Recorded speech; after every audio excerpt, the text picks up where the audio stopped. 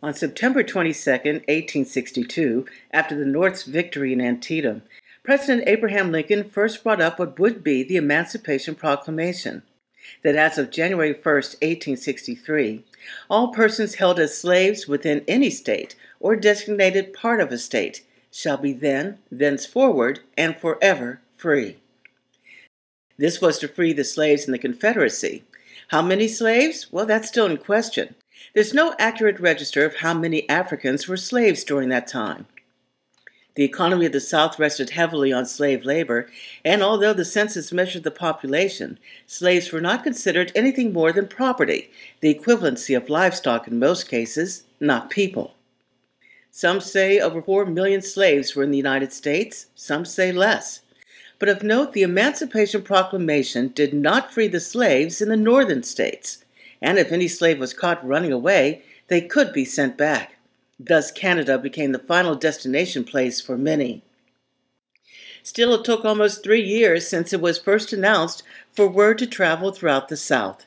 A huge part of this was due to the Civil War. Union troops went into the South freeing slaves from captured property. In January 1865, the 13th Amendment abolishing slavery was passed by Congress and not done until December. The Civil War ended with Lee's surrender at Appomattox April 9, 1865, and by all accounts, it wasn't until June 19, 1865, that Major General Gordon Granger and his Union soldiers reached Galveston, Texas, to announce the Civil War was over, and so was slavery. Thus, Juneteenth was born.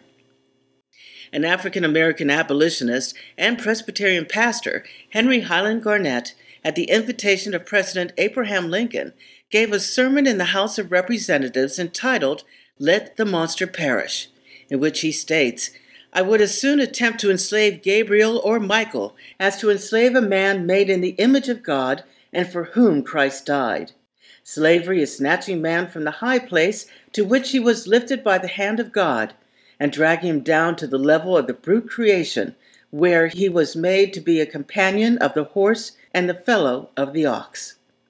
Henry Highland Garnett went on to be the president of Avery College on Pittsburgh's North Side and the founder of Grace Memorial Presbyterian Church, now in the Hill District, as well as helping to organize the first Juneteenth March in Pittsburgh, then called Freedom March.